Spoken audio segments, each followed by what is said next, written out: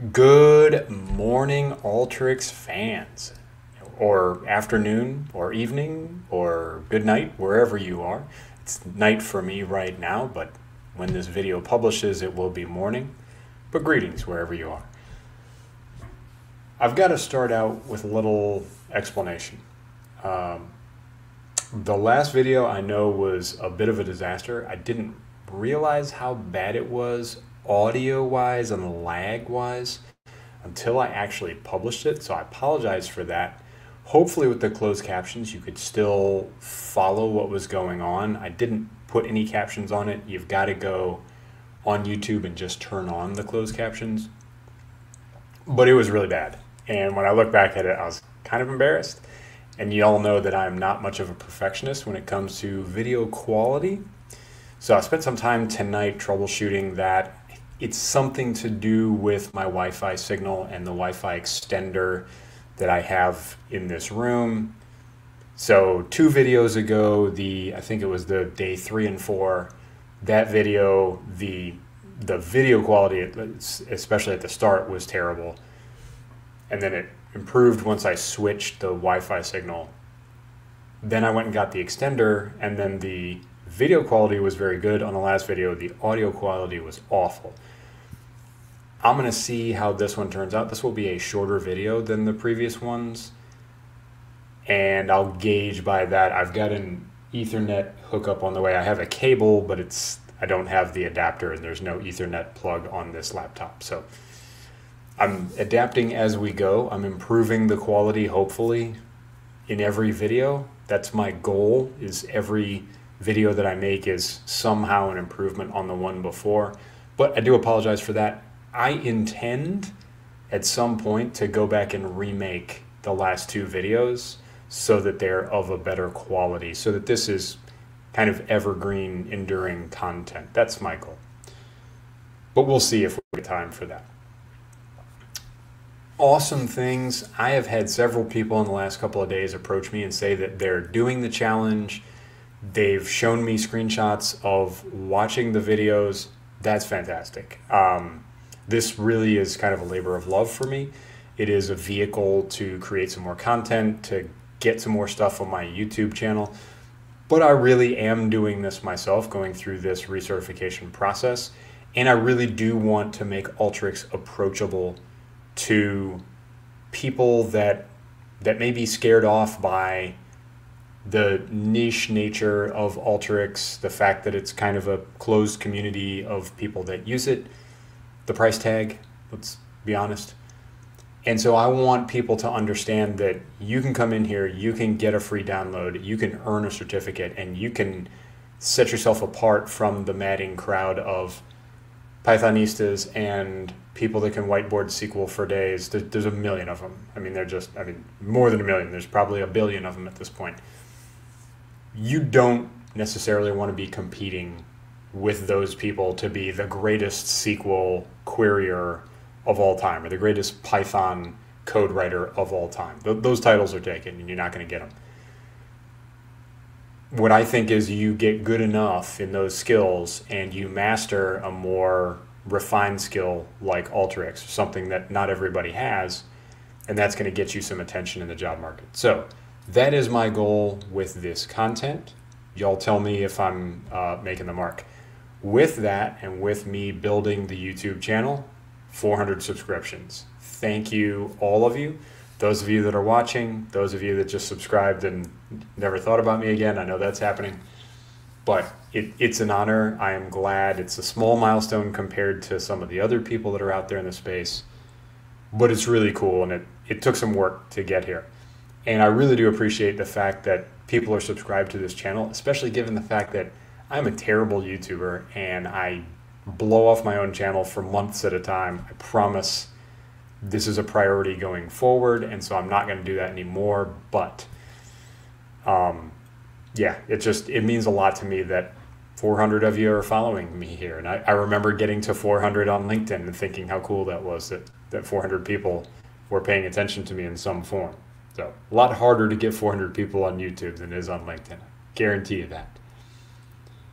Today, we are going to do a weekly challenge. So I'm going to post today. When this posts will be Thursday, and that is day 7 of the challenge.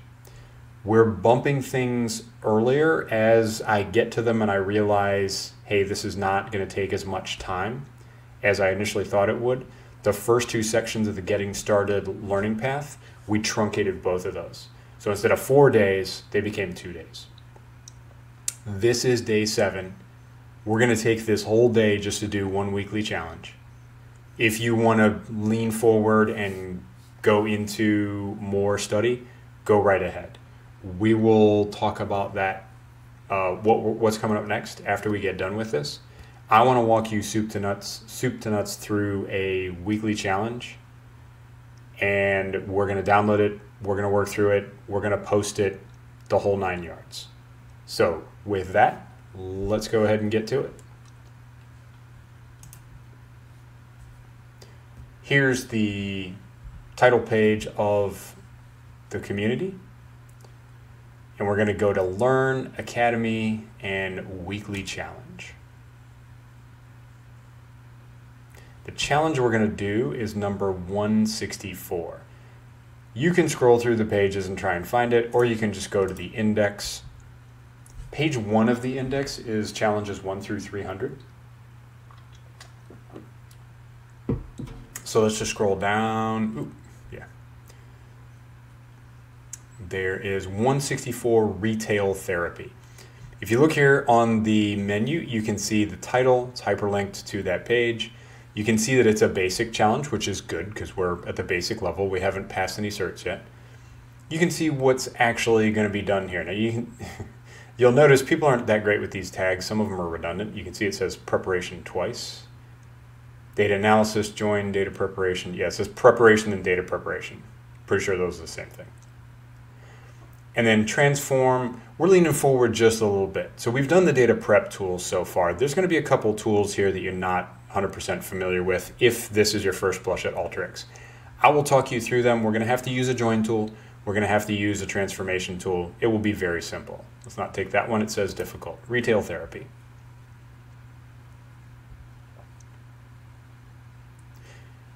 You go into this page and you'll see 2 downloads. There is the file download. It's usually a zip file or YXZP. That means the inputs are zipped into one file with the workflow.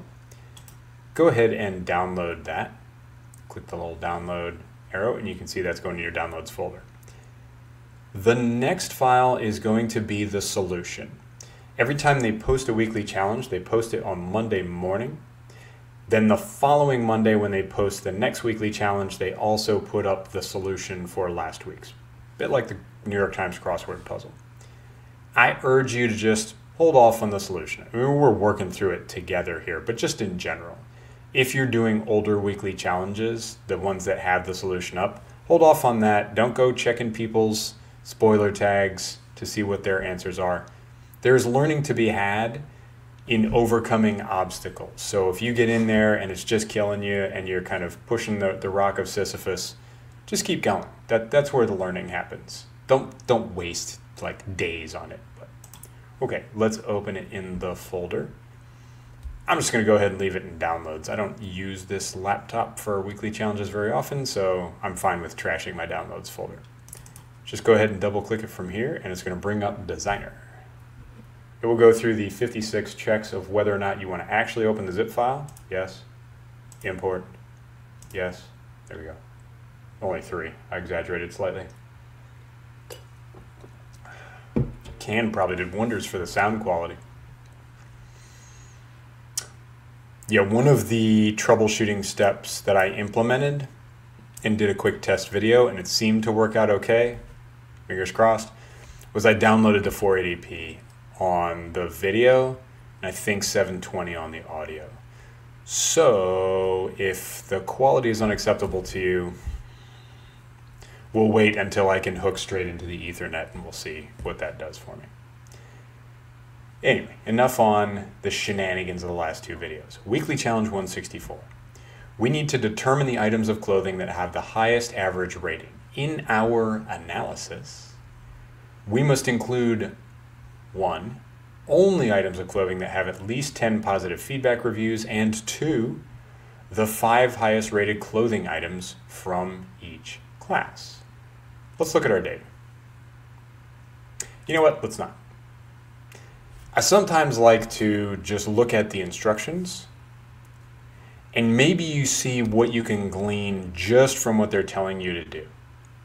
And you start to visualize in your head the problem set. What are we going to do with this? We have items of clothing that have a rating of some sort. Now that rating may be an average, it may not be. It may be a raw score, in which case we would have to calculate an average. We want to include only items of clothing that have at least 10 positive feedback reviews. So that indicates to me we're going to have to filter. Because you may have to count the positive feedback reviews, but at some point you're going to have to filter from the ones that have 10 or more to the ones that have 9 or less. And then we're going to have to pick the 5 highest rated clothing items. That tells me that we're, at some point towards the end, we're going to do sort sample. So we're going to sort the ratings, and then we're going to pick the 5 highest. That speaks to a sort sample tool combination. All right. Now let's look at the data, do some brief EDA. So before we even run the workflow, we've got our data here. Our data preview gives us only our first 100 records. We can widen that out. Oh boy. We have a very wide review text string field here. That's annoying. Field 1 looks like some sort of just sequential ID. Field 2, clothing ID. If you look at it, you can definitely see some repeat values, 10, 77, 77, 77, 77. So it's clearly not a granular field, it's some sort of classification or grouping. So probably each item has an ID, but black t-shirt is one code. Age of the reviewer, I'm guessing. The title of their review, the text of their review. I didn't see anything in instructions that addresses that, so I don't know if we even need to mess with it. Okay, and now we've got a rating. So the rating definitely looks like a raw score, so we probably will have to average it at some point. Recommended, that looks like a binary field. Don't see. And then positive feedback count. Okay. So that to me is probably where the 10 or more is going to come in. Division name, department name, class name, those are all categorical. Okay, so we've had a look at the data. Now sometimes what you want to do is just put a browse tool on the data input and run it just to see what's going on. But the first thing you usually want to do is just clean up your data set a little bit. We can look at this and say, those string fields, we don't need them. So we'll do ourselves a favor if we just drop a select tool here. Let's go outside of the container. Let's drop a select tool and get rid of those title and review text. It's not going to impact anything. What else do we notice? Well, it's coming from a CSV file, comma separated value. If you understand anything about a comma separated value file, all the data in it is stored as strings, and they're separated by commas, hence the name. What that means is you bring a CSV, you bring data from a CSV into Alteryx. Alteryx makes no assumptions about what kind of data it is. So you look at the configuration pane and all you see are vstring, vstring, vstring, vstring, variable length strings. Even things that you probably are going to have to turn into a number at some point. So we'll do ourselves a favor and just go ahead and convert some of these to numbers. Feedback reviews. How many positive feedbacks do they have?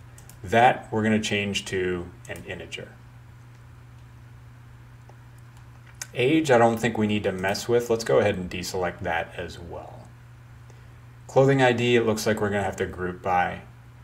Rating, recommended, that's a Boolean. Just leave it. Division name, department name, class name. Rating, we're going to have to average. So let's go ahead, and that was discrete as well. It's an integer. So we can make that just make that integer 16. All right, let's run it and see what we're left with. Yeah, the review text fields are all long string fields, so it's saying they were truncated on the input data. Not surprising, people get long-winded on the internet. Cool, so looking at the results field, or the results pane, sorry, we can see that we've got field 1, clothing ID, rating, recommended, I don't think we need, but we'll just leave it. Positive feedback count, division name, depart name, class name. That's fine. Now what do we want to do? In your analysis, include only items of clothing that have at least 10 positive feedback reviews. Awesome. Let's cut it down even further because we got 24,000 rows here. Let's go basic filter, positive feedback count, greater than or equal to 10. Let's see what we're left with now. Looks like it's going to be a minority of that data. Okay. And the true outcome gives us, nice, cut down 1,567 records. So that's helpful. Now we have kind of a manageable data set. And it looks like it worked. Our positive feedback count, everything in there is 2 digits, so 10 or more. All right. Now we need to find the 5 highest rating clothing items from each class. Over here we have class name, and we need the rating. And then clothing items, it looks like, is clothing ID. So really, we could probably get rid of that recommended field as well. Let's just let it ride. So what do we want to do next? Let's go ahead and group, and we're going to use this summarize tool. Now we haven't learned the summarize tool. The summarize tool is very adaptable, but it's also pretty easy to use. It just takes a little bit to get the hang of it. The way you use the summarize tool is you just highlight fields and you decide what you want to do with them with this add. Sorry, dark mode is not doing us a ton of favors here, but I assure you it makes my face much less blue. Ah, the heck with it. I'll turn off dark mode. Okay, user settings, customization, light mode. And I said, let there be light. Okay. Cool. Let's configure our summarize tool. We need items of clothing. We got to group by clothing ID. From each class, so let's group by class name as well. And we need the rating.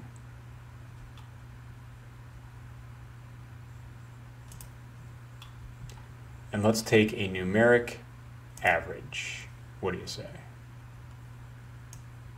And let's see how that works out.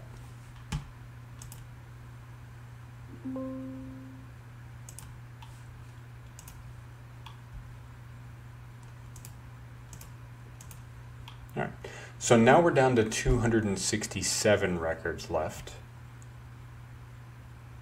We have clothing ID, class name, average rating. Okay.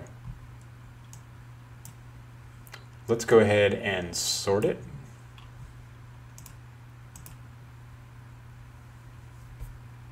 By average rating, descending.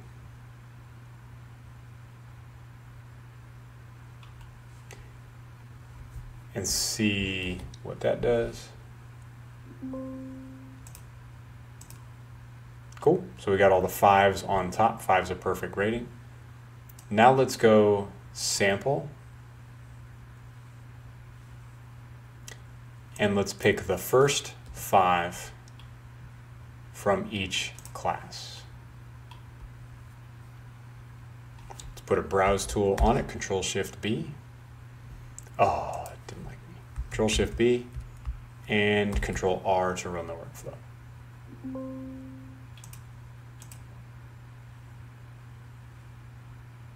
Cool. So let's do a spot check. We're not going to, that gave us 82 records. Let's look at our output. There we go, look at that. Super simple.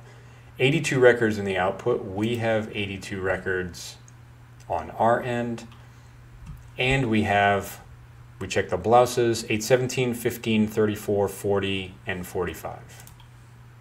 17, 15, 34, 40, and 45. The ratings are 5, 4 2/3, 4.61, 4.5, 4.5. Yep. Got it. So I think if you scroll down, you'll see similar answers all the way down. And that is a pretty simple weekly challenge. Folks, that is absolutely the kind of problem that this way for you, that way for me, this way for you. That is absolutely the kind of problem that you can expect to see on the core exam. And that would be towards the end. Now, I think in the official answer, there was a join. I just simplified it, so there was no need for a join. The actual published solution did have a join tool in there, but you can see we got to the right answer with a simpler solution. That's always a good thing. More efficiency, less work is great. It's just an empiric good. We always want more efficiency. Cool, so let's go ahead and post it. Now let's see if we can get through this rigmarole. The screenshot generally does not work. Let's go ahead and save it.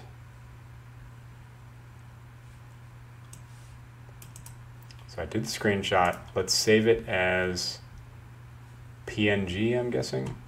Sure. OneDrive pictures, screenshots. Let's call it challenge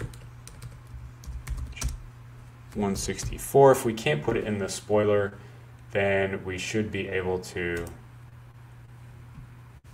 attach it.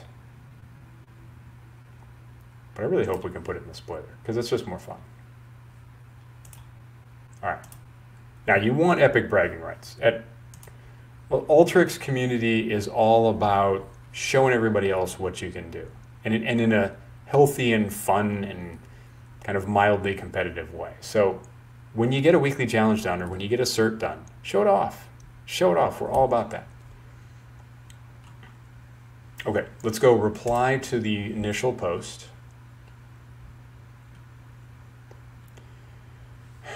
Come on, work for me today, spoiler tag. You know you want to. Nope.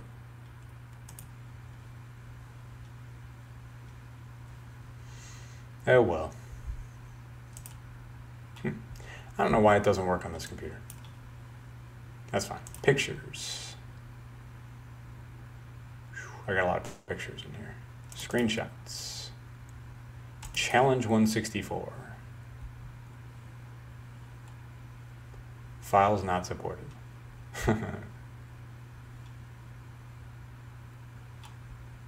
Okay. Guess we're not attaching the picture. Oh, we've got to save our workflow. Forgot about that. Here you go. So we're still on the start file. Let's go ahead and save as something else. I'm cool with leaving it in the downloads. I usually take the start file portion and just put my name. There we go. Now that spoiler tag thing, just pasting the screenshot, that works fine for me on my work computer. It doesn't work on this. I'm working off of my personal laptop here. And for some reason, that cut and paste just doesn't work off of this computer. No idea why. One of you computer savvy people out there know. It goes as a PNG file either way, so I don't get it. But all right, so we've saved the workflow. And to be super thorough, I mean, nobody's ever going to check this, but to be super thorough, if you were one of the first people to do the weekly challenge, you should export it as a zip file. But we're just going to attach it, downloads, or wherever you saved it.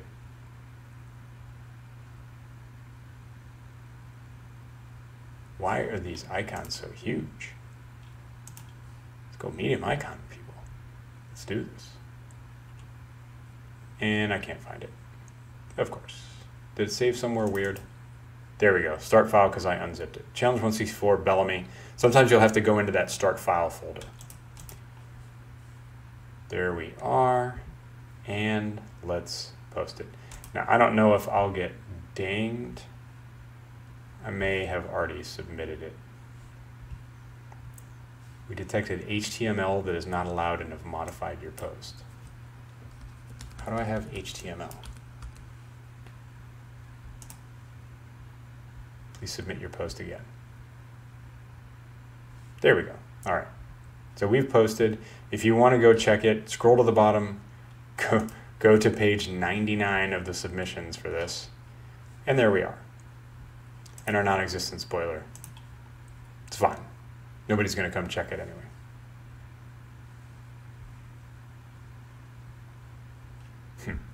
Okay. Cool. So that is that. If you have any questions on that process, other than obviously the thing that I can't seem to get past, which is actually submitting the screenshot, please let me know in the comments. But that is our weekly challenge. That's a good one to do right now because look at it. Most of those tools we already learned. We learned select, we learned filter, we learned sort, and we learned sample. The only tool that we used there that we haven't learned yet is the summarize tool. And we used it super simple. Group by, and sum are the easiest actions to do. And the only thing we did that was even somewhat advanced was a numeric average. And that's not really advanced at all. That was a great weekly challenge for us to do after doing the data prep section. Okay. So what did we do? We submitted a weekly challenge. We worked all the way through it. Congratulations. And we turned it in. If that was your first one and you just got your, I believe it's the Kumbu Eifsfall badge, congrats. Let's look at our badges. My profile. Oof, look at that. Oh, it's not the Kumbu Eifsfall. It's the Basecamp challenge. If that was your first weekly challenge, like Obi-Wan said to Luke, you've taken your first steps into a larger world. Congratulations. Let's talk about what is next. Today is day 7. Tomorrow I owe you a video for days 8 and 9 and maybe 10. I've still got to figure out how long it's actually going to take. But let's go into the learning path and see what we got up ahead of us. We're in getting started. Sorry for my crazy scrolly wheel. Getting started we've done. Data prep we just completed. We are in combining and cleansing data. I think this one may edge up onto 3 days. When you look at it, you've got some pretty interesting stuff to get into. You have the 2 join tools, union and join. You've got text to columns, which is a parsing tool, and the unique tool. You're going on 3 different palettes. Unique is simple, text to columns is relatively simple. Blending and joining are some difficult concepts. So I don't know, let's see how long the videos are. Interactive lesson, 6 minutes, yeah, no big deal. So you're gonna have a main video on here, which is data basics, which is like 30 minutes. This one may be a 2-dayer as well. Which is great because we can clear up time. What I intend to do is save all the days we can on these early sections. We're going to pay for it on the back end. The last core topics and the other, oh, Jesus, come on. Core topics and continuing core topics will probably each take 4 days. I looked ahead at those and those are complex topics. They have practice exercises. This one has a capstone project. We'll have to spend at least 1 day just on the capstone project that incorporates all the tools. But what I really want to do with the extra days that we're saving up is I want to spend an entire day on test prep. We already had a day blocked off for you're going to take your foundational micro cert. I want to take the day before that to go over the study guide and just study. We can do a study with me session. We can make that a live session if you like. Let me know what you prefer in the comments. But those are the days that we're freeing up now. We're going to use those to study together, or just kind of me make a video and you watch it. So that's what's coming next. Our next test, today is day 7. We've got day 8 and 9 at least for combining and cleansing data, practice exercise. We will probably do another weekly challenge after that. So 8, 9, 10, prep day 11, and I hope to test on the 12th for the foundational micro cert. Do not be, even if you're terrible at tests, do not be intimidated. These first 2 tests, they are very simple. They don't take long. They are talking about the clickology, the interface, whether or not you know how to use Designer at a basic level. There's no practical application. You can get through those tests quite simply. Don't be ashamed if you fail them. I'm sure people do. But don't be afraid of them either. They're not meant to be scary. They're meant to be approachable. Okay, so that is what we're doing next time, days 8 and 9, and the combining and cleansing section. Our next test is the foundational micro credential. I intend to take that on day 12. May bump that up to day 11 if we get through things quickly. Folks, if you would please, I know that we've passed 400 subscribers. I really want to take this thing big time, and I want these challenges to be an asset to you and to get in front of as many eyeballs as possible, because I think I can help people with these. Please subscribe to the channel. Please turn on your notifications. Please like this video. I won't say smash the like button. Just click the like button. I don't want you to break your mouse. Tell me what else you'd like to see. You know that the plan for November is mastering Tableau. We're going to do a 30-day challenge where we are going to knock out that Tableau Data Analyst certification with the help of Miss Marlene Meyer and the book that I just got. Well, all right. So let me turn off the other screen. If my computer will let me. There we go. All right. Now it's all me again. Folks, I really appreciate your attention. Thanks for watching this video. And as always, if you stick with me, I'm going to make you a genuine Alteryx hero just like me.